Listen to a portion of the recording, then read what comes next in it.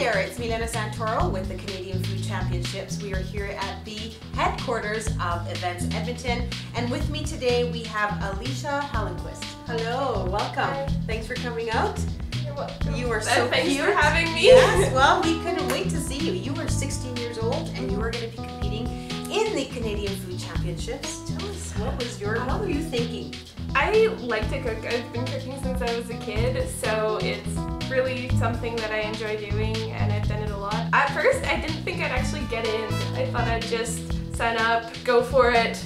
But yeah, I got in, and now I'm going to be cooking for the Canadian Food Championship. What do you want to tell people out there? I have a quote from Ratatouille. It's a kid's movie about a mouse who can cook.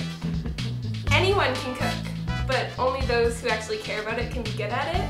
So it doesn't matter how old you are or when you're starting out, or even if you've got training, it matters that you actually care what you're putting out and what you're cooking. That's awesome. I love that quote. I definitely love that quote. What's your favorite dish to cook? It's my favorite dish to eat. So grilled tomato and matzo sandwiches. They're amazing. When you're in the kitchen, what do you like to use in terms of a tool or equipment? What's your favorite? I like a lot of sauces and stuff, so my whisk is definitely my hands-on. Yeah. And so I keep that with me. Yeah. And what about your favorite ingredient? Cheese. I'm a cheese addict. So Cheeseaholic right here. Yeah. That's definitely what I will be cooking with.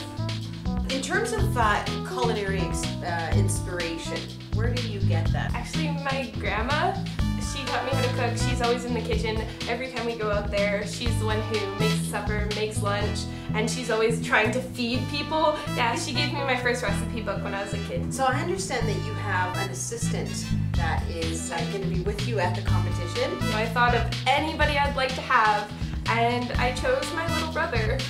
Welcome, Corral. Hi. How are you doing? Pretty good. We think it's really great that we have this youth involved, and we will be cheering you on at the Canadian Food Championships in July at Taste of Edmonton. This was Milena Santoro live with Live Your YAG. We'll see you again.